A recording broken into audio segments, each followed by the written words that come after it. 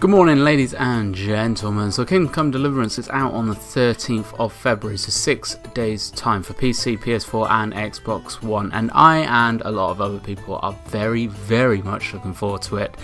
Now, Kingdom Come Deliverance is coming from Warhorse Studios, who have been saying that they are totally behind the modding community. Any mods that people want to make, any kind of different stories or any different characters, weapons, anything like that that you want to mod into Kingdom Come Deliverance, they are fully supporting all of those mod creators, which is an awesome thing to see in this day and age because mods prolong a game. So with that being said, Kingdom Come Deliverance isn't even out yet, and there is work, some serious work being done by a team that were originally going to be modding Total War Attila. However, they have switched their focus over onto Kingdom Come Deliverance and they are modding in Game of Thrones. And they've said they are going to make it loyal to the TV show. So there's going to be loads of stuff from the TV show. So if you, like me, have been watching the TV series for the past few years, it's going to be very recognisable what they're all putting into the game. They've decided to switch focus over to Kingdom Come Deliverance because it is utilising the CryEngine, and it actually means that it's easier to create quality assets and to render them with next gen shaders. Total War Attila was a bit of a pain in the ass to try and get modded, and there wasn't a lot of support and they were very limited to what they can do.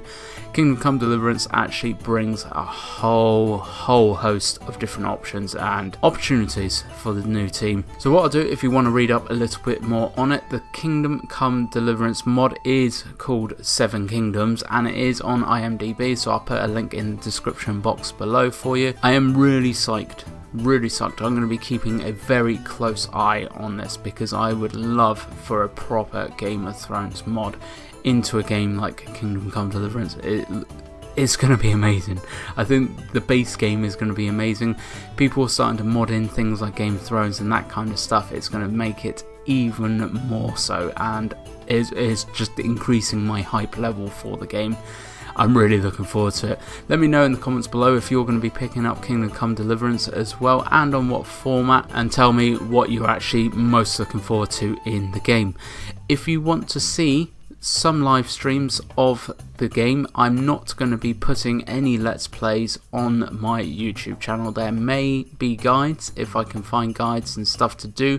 If there is anything that you want to know about the game, or any guides or walkthroughs or anything that you want of the game, please do leave me a comment in the comments below and I'll look at creating these.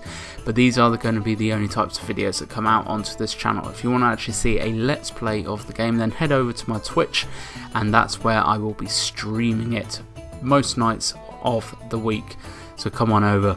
Thank you very much for watching. I hope this has piqued your curiosity and has massively increased my hype of the game. I'm really looking forward to it. 6 days to go, folks. 6 days to go. We're almost there. Just keep on going. 6 days, it's less than a week. Almost there. We can do it. Thank you very much for watching, folks, and I hope you've enjoyed this one, and I will catch you as always in the next one.